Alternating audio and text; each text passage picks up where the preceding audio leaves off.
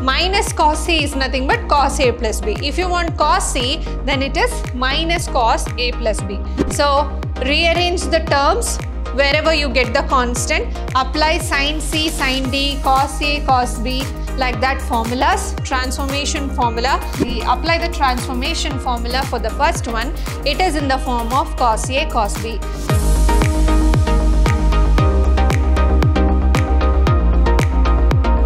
Hello everyone, a warm welcome to one and all. This is your Shruti ma'am lecturing in Vidhyaashram, the Temple of Excellence, Mysuru. So in today's session, we will continue few more problems on trigonometric.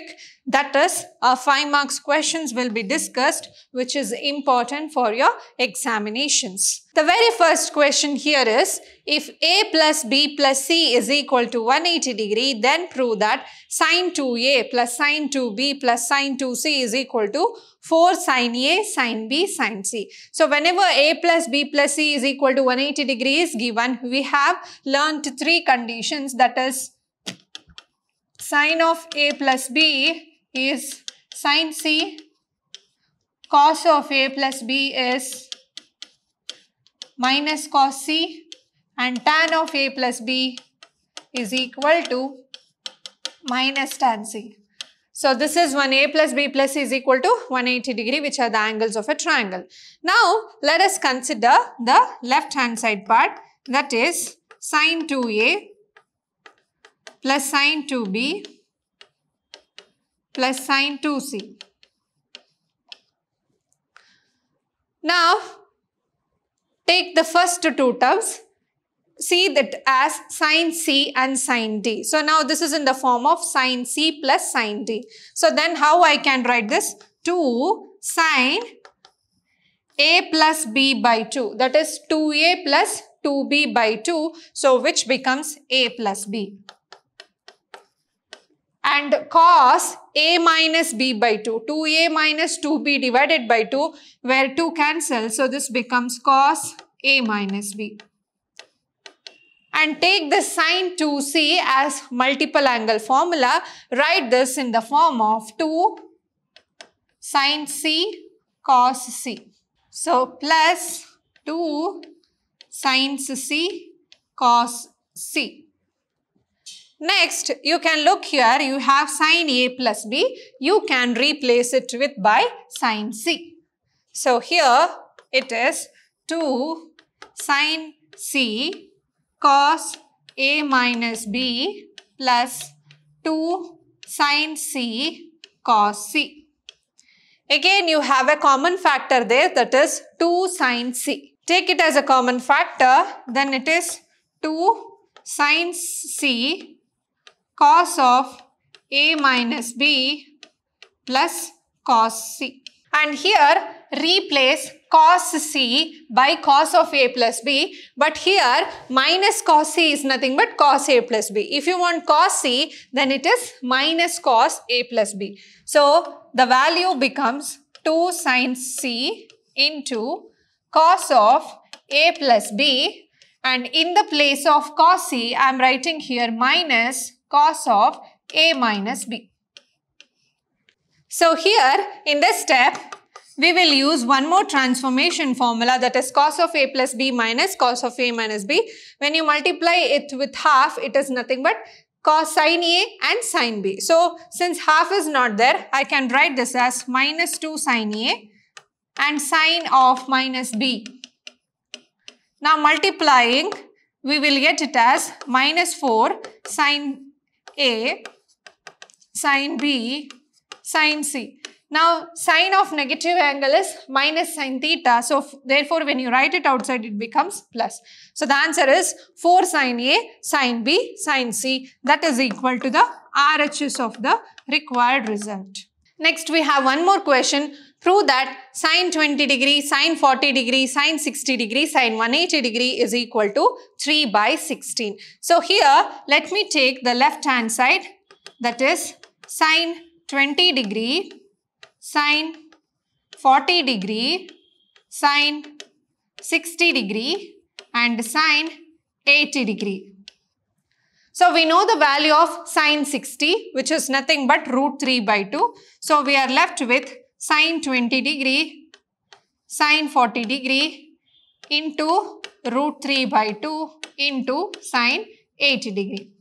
We'll keep root 3 by 2 first and we'll take the product of sine 20 into sine 40 into sine 80.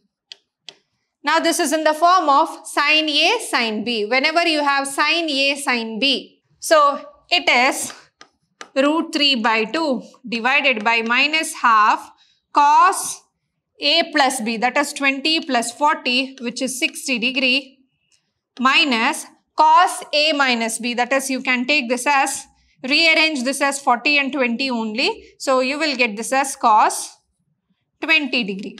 Because 20 minus 40 is minus 20 and cos of minus 20 is cos 20 itself. So it is cos 60 minus cos 20 and outside you have sine 80 degree. Now multiply this, you will get it as minus root 3 by 4. Multiply sine 80 now. So it is cos 60 into sine 80 minus cos 20 into sine 80 degree. Now here cos 60 value is 1 by 2. So it is half sine 80 minus cos 20 into sine 80. Now again multiply minus root 3 by 4 inside. So it becomes minus root 3 by 8 sine 80 degree minus, minus into minus is plus, root 3 by 4 cos 20 sine 80. Now again this is in the form of cos A sine B. Now here it is minus root 3 by 8 sine 80 degree. Outside you have root 3 by 4. So inside it is half into sine A plus B, that is sine 100 plus sine A minus B, that is sine 60. So here we have minus root 3 by 8 sine 80 degree. When you multiply this is again root 3 by 8. Sine 100 degree can be written as sine 180 minus 80 degree plus sine 60, it is root 3 by 2.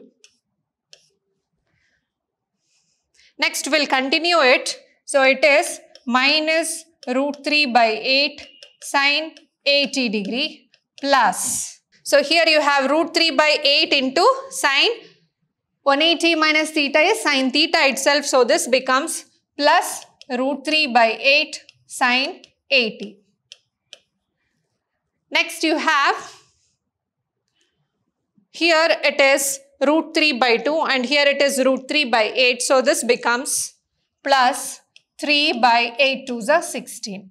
You can see minus root 3 by 8 sine 80 plus root 3 by 8 sine 80 cancel.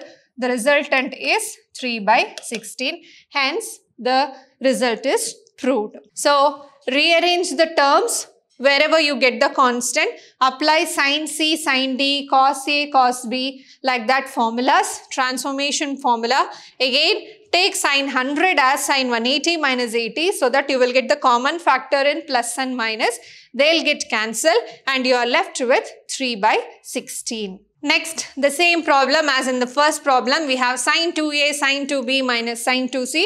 So remember when ABC are the angles of a triangle, remember the formula of sine A plus B as sine C, cos A plus B as minus cos C, tan A plus B as minus tan C for rearrangement. So let us consider the left hand side here. It is sine 2A plus sine 2B minus sine 2C.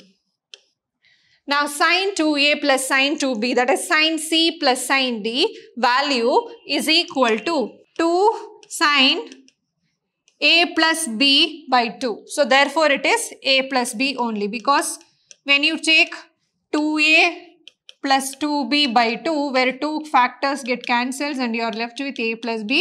Similarly, when it is 2a minus 2b by 2, again 2 is a common factor, you will get back only a minus b. So 2 sin a plus b cos a minus b, and write this as 2 sin c cos c. Sin a plus b can be written as sin c. So it is 2 sin c cos a minus b minus 2 sin c cos c. Next, take 2 sin c as common factor. You are left with cos a minus b minus 2 sin c you have taken out. So it is cos c. Minus cos c is nothing but what? Remember, sin of a plus b is equal to sin c. Cos of a plus b is equal to minus cos c.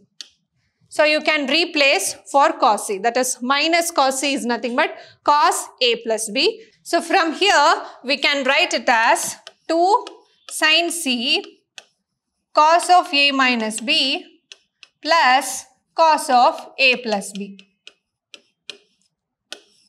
Now again here 2 sin c. So this is cos a minus b plus cos a plus b. So that is equal to 2 cos a cos b. The transformation formula, 2 into 2 is 4 cos a cos b sin c. So the right hand side of the given result, hence it is proved. Next question. Prove that cos 20, cos 40, cos 80 is equal to 1 by 8. So first rearrange the LHS term as cos 40 into cos 20 into cos 80 degree. Apply the transformation formula for the first one. It is in the form of cos A cos B. So if you have cos A cos B, then it is half cos A plus B, that is cos A plus B means 40 plus 20 60 degree plus A minus B, that is 40 minus 20 is equal to cos 20 degree into cos 80 degree. Now cos 60 degree is nothing but 1 by 2. So therefore half plus cos 20 into cos 80 degree. Now multiply half and cos 80 to other terms. So it is half into half is 1 by 4 cos 80 plus 1 by 2 cos 20 cos 80. Now take it as cos 80 and cos 20. So rearrange this 1 by 4 cos 80 plus 1 by 2 cos 80 plus cos 20. Now this is 1 by 4 cos 80 degree plus 1 by 2.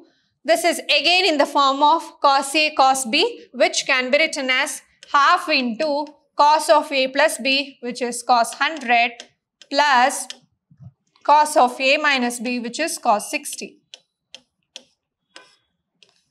Now multiply the other terms, half cos 80 degree plus 1 by 4 cos 100 degree plus 1 by 4 cos 60 degree. Now cos 100 can be written as cos 180 minus 80 plus 1 by 4 cos 60 is 1 by 2. Now here 1 by 4 cos 80 degree, cos of minus theta is minus cos theta. So it is minus 1 by 4 cos 80 degree plus 1 by 8. So minus 1 by 4 cos 80 degree plus 1 by 4 cos 80 degree get cancels. So you are left with 1 by 8.